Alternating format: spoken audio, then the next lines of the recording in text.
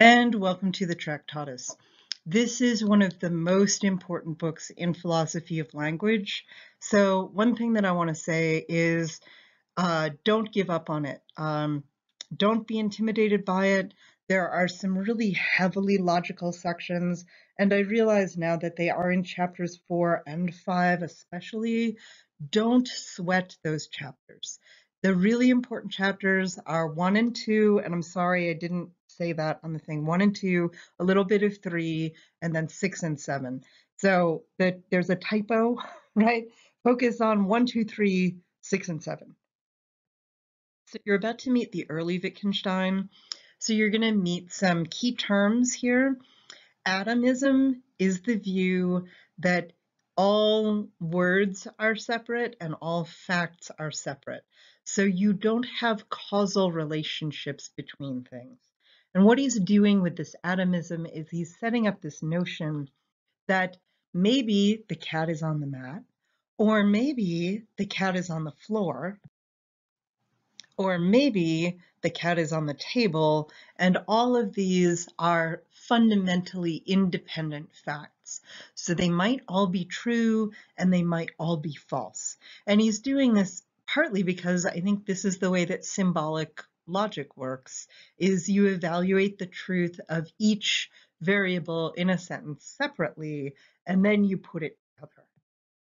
Another thing that I want to bring out is in the Tractatus, the early Wittgenstein brings out this notion that language is referential. He is inventing what is called the picture theory of meaning, and he is a picture theorist.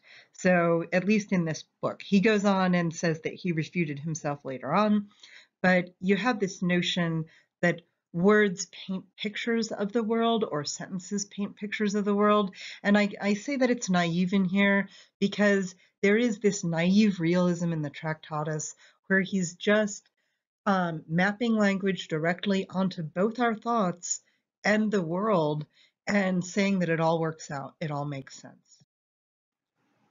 The later Wittgenstein, as you'll discover, doesn't believe in any of this.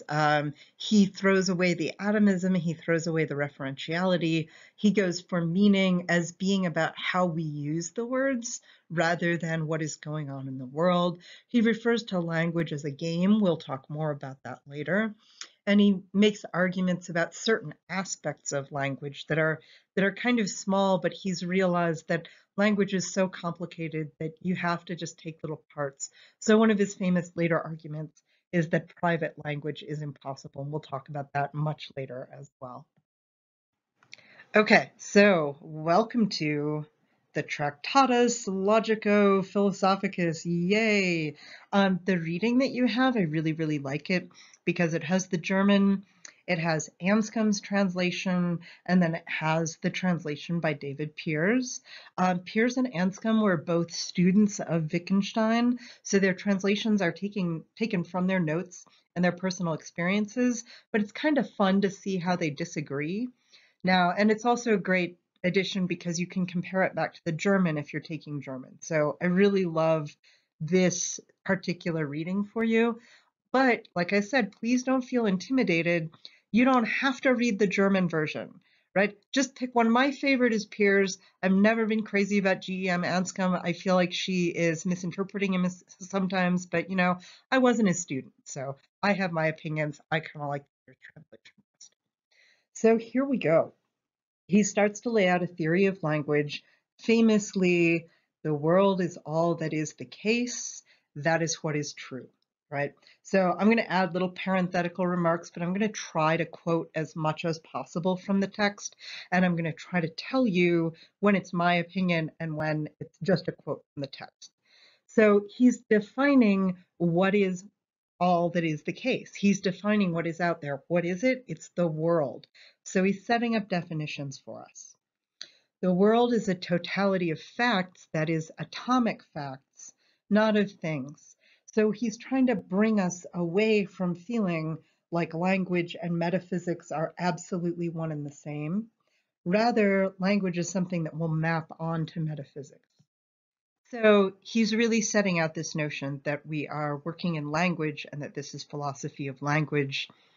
And This is about us. This is a human endeavor. So this book is going to be about the boundaries of our thought, and it's about logical facts, linguistic states of affairs, delineating the way that we think. This is not contingent. This is the boundary of our universe. And you'll see that more as he progresses into the later chapters. So going now into chapter 2, words create a picture of the world. That is true insofar as it maps onto the world.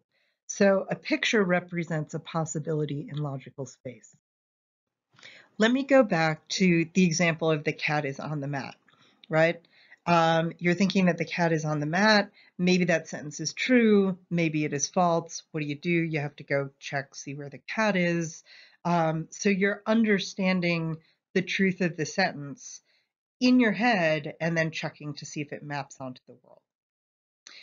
A logical picture of facts is a thought. So he's uniting language and thinking and concepts and the world as it actually is.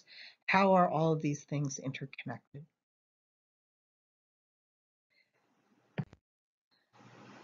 Many people have argued that Wittgenstein takes a very Kantian view of the world. So remember back in the day when you were reading the Critique of Pure Reason and you were thinking about, oh my goodness, there are conditions for the possibility of understanding and experience. And these conditions for the possibility of understanding and experience shape our world, they shape our thoughts, right? We could not have experiences without space or the object being spatial. We cannot have experiences that are outside of time. And so Wittgenstein is saying, ha, it's not space and time, it's a language, right? The structure of a proposition shows how we project ourselves onto the world. We would not be able to say what an illogical world would look like. He takes names to be the things that fasten us to the world. Names kind of hook on to the world directly, and then the logical structure that comes out of our minds that links the world together for us. It links it together propositionally, right? Over, under, next to, ahead of, behind. It links it causally with if-thens. It links it disjunctively with ors, right? But names are these primitive signs. So notice that he's breaking with his teacher, Bertrand Russell. He's saying that we are completely against description theory. Names are just these hooks that fasten us to the world and help us lay our logical structure across it. This leads him to one of the most important claims in the Tractatus. We get confused when we use signs wrongly, and we use signs wrongly all the time. So Frege's puzzle, what is up? Hesperus, phosphorus, morning star, evening star, Venus. If I say green equals green, right, that's not a tautology. I'm getting mixed up because it looks like a tautology, but it's really that we put a proper name in one slot and then an adjective in the other slot, and then we're all mixed up. And because we get confused about the nature of our language and the nature of reality, we think that we are mixed up about reality. This is just because we have not developed the perfect language yet. I put Sarah's interpretation in this line because I paraphrased a lot of what he says, but he definitely does say language misleads us. And as much as he critiques Bertrand Russell throughout this, he is not a description theorist. He does agree that we need a perfect, sharp, elegant language, and that language is what will help us understand ourselves and the world. ... big ellipsis there.